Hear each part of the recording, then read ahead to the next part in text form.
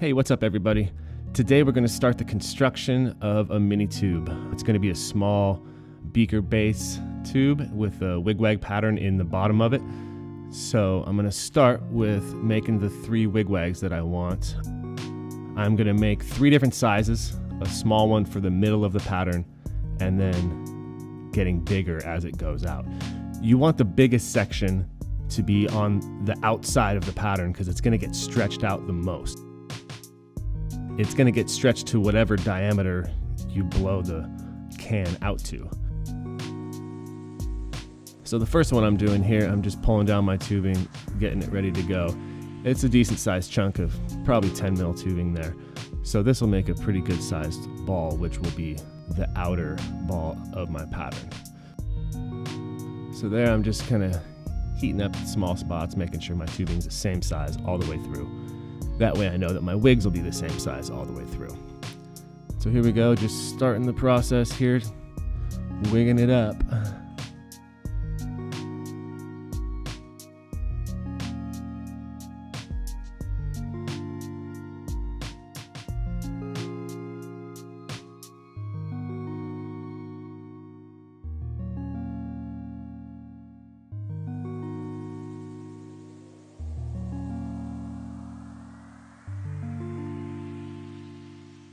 This piece is going to have some wigwags from 3 separate vac stacks that I did.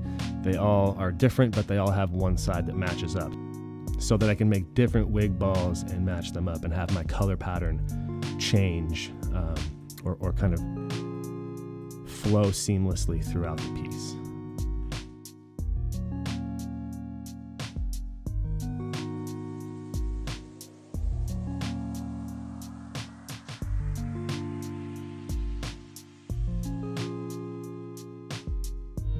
There, just finishing up that one, and now I'm just starting to gather it back up, slowly heating up, chunk by chunk, little puff, little push together, move down, and repeat.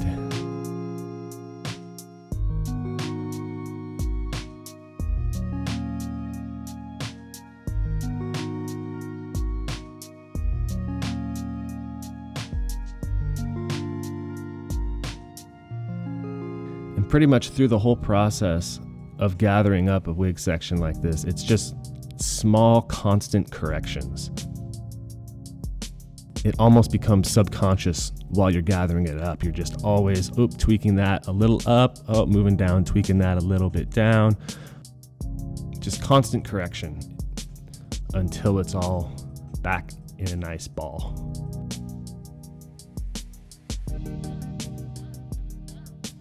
There's that one. I like to use my mini torch to start my hole.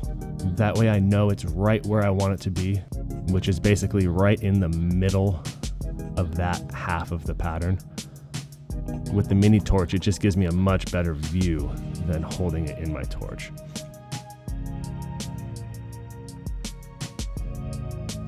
And one thing to remember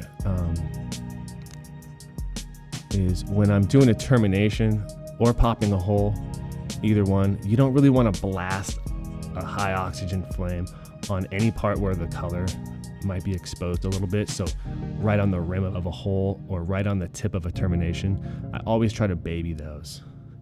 They're just switching the axis on that ball, getting it straightened up. And I'm gonna punny up just to make sure get my weld good on the handle. Then I'll put a little bit of heat into it, get it a little more round, and then go to pop my hole. Just heating the very end there. Small flame, a little puff, pop. And then use my mini jacks there to get the right hole size. And then this piece, it's a half gray, half fire from the vac stack we did earlier.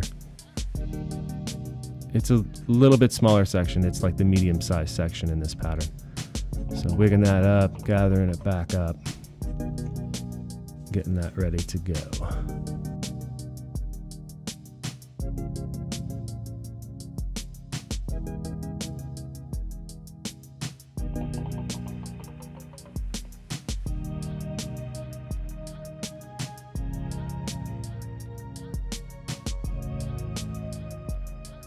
I like to put some heat into the reversal ball once it's all gathered up. Work it a bit, get it hot, puff it out. Just get everything a little more even, a little more round before I attach them. Getting both lips hot, lining up my terminations, and boom. Tag them together, readjust your punny, and then be in control and just bring them together. Don't, just again, focus on not twisting, just keeping everything straight.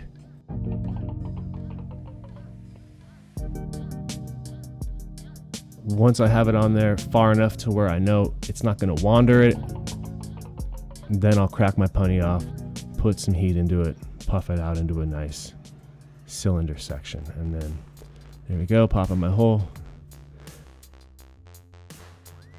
To get a nice hole pop, there's a few different factors that you need. One is just that bubble or that ball or that tube is nice and even. The wall weight has to be even. If there's a thick spot, it's not gonna heat up right and it's not gonna puff out on center.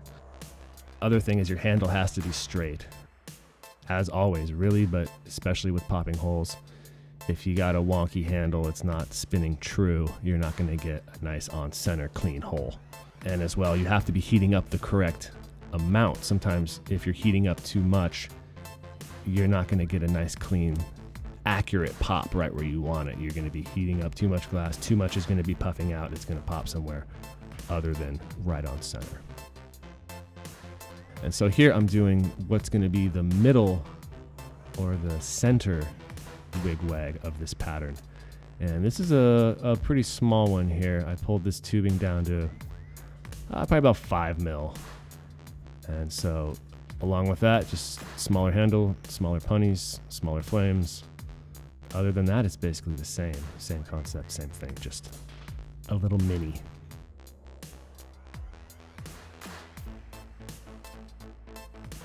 And just starting to gather it back. You have to be a little more careful with these, obviously. All of your motions are a little smaller. You have to be a little more accurate.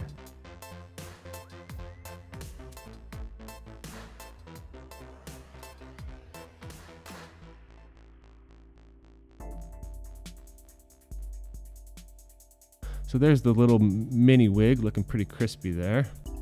And again, using my mini to make sure I get that hole right where I want it. If your holes are off, then when you attach them together, your pattern's gonna be off. One side's gonna have more of this color, one side's gonna have less. It's gonna make the wigs wander to one side. There's all sorts of things that can happen. So there, I'm just making sure my holes are the same size and heating up lips, attaching and cracking that punny off. That one left a little chunk of clear, that's no biggie, I can rip that off later. And then just lining up my termies, putting in some heat. You can see I'm kind of bathing it a little further out in the flame. There's no need to nuke that and get it liquid hot. You really only want to put in as much heat as you need to. So I have the 3 wig-wag sections ready. I'm going to border those with a spiral.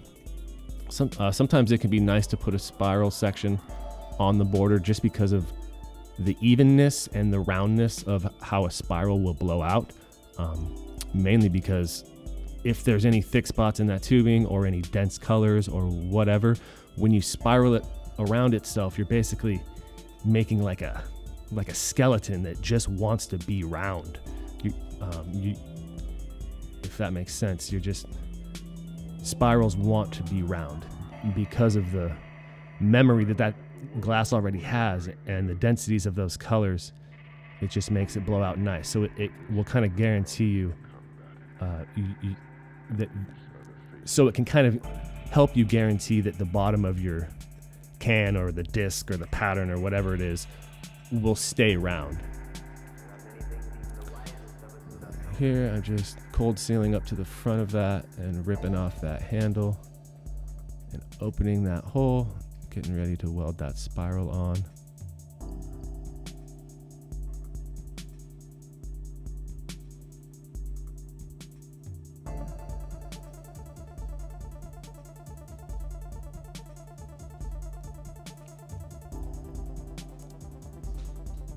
When you do a seal like this, the lips do not need to be molten. They just need to be hot enough to stick together. And you can see there, I stuck them together, heated up my handle, straightened it out a little bit, and then went back into the weld.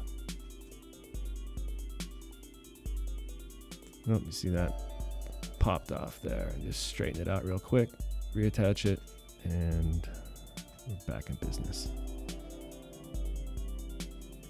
Just working that all into one nice cylinder section that I can attach to my tube to blow out into the bottom of a beaker.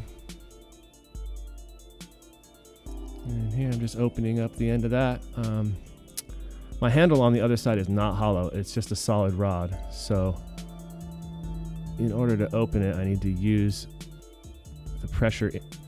So in order to open it there, I just used the pressure inside the tube to pop it for me. If that piece is hot and you close it off, it will blow out. If that piece is too cold, that's when it vacuums in.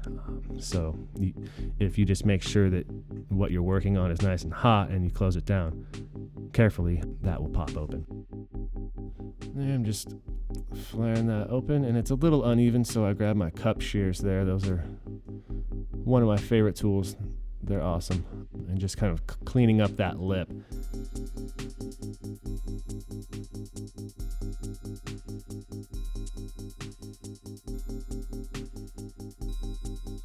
So here I got a chunk of 50 by 5. I recommend using a high quality tube of clear, something that has even wall weight. Oftentimes the Chinese tubing is just not that even. At least it wasn't back in the day when I used to use it. But I'm getting myself a good chunk of 50 by 5, and it's pretty crucial to have nice straight handles on here. I mean, it's always important to have straight handles, but especially when trying to blow out a nice vessel, take the extra time. You know, if you got to go back and forth and straighten each one and whatever you got to do, it's that little stuff that really pays off and helps you out in the end.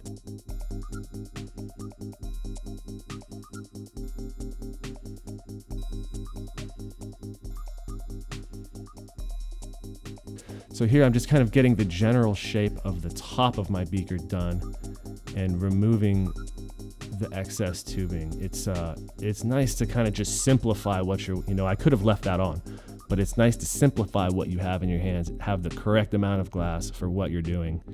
I really find that tends to help me out. And so once I have that initial taper going, I start back on the other side and, just kind of look at it, figure out how much I need there. And again, remove the excess, just get what I need to deal with in my hands.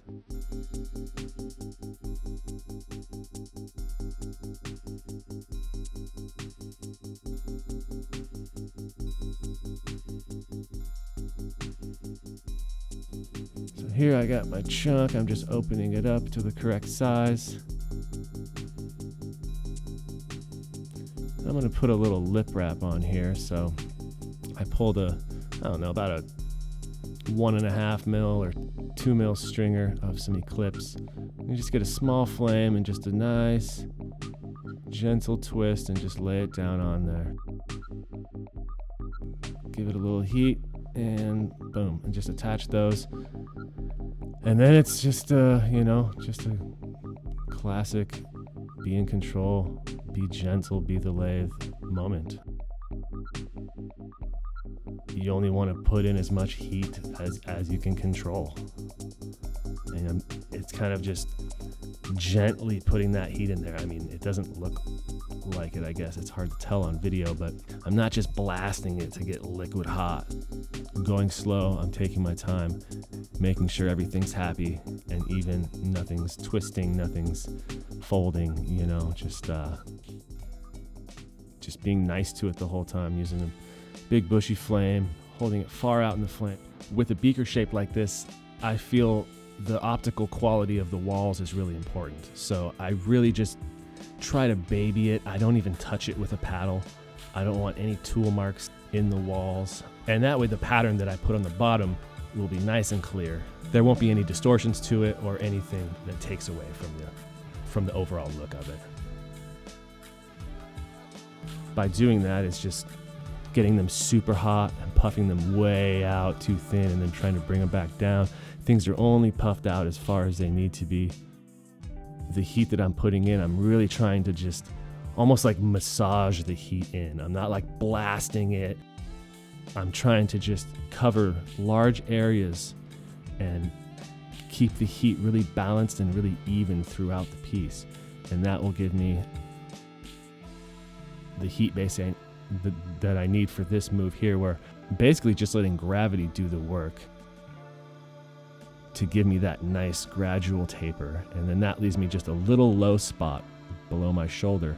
So I'm just heating that up, getting a nice gentle heat base into it, and pretty much just one puff will bring up that little valley and give me the nice shape that I'm looking for.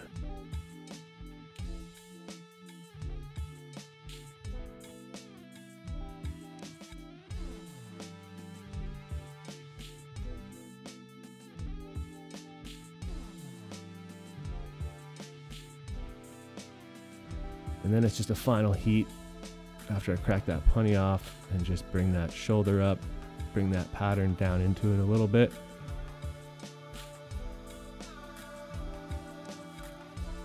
And that's about it.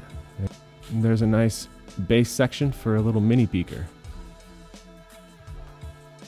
Thank you once again for watching part 1 of the mini tube we're putting together. Stay tuned next time. We're going to make the mouthpiece and a donut section for it.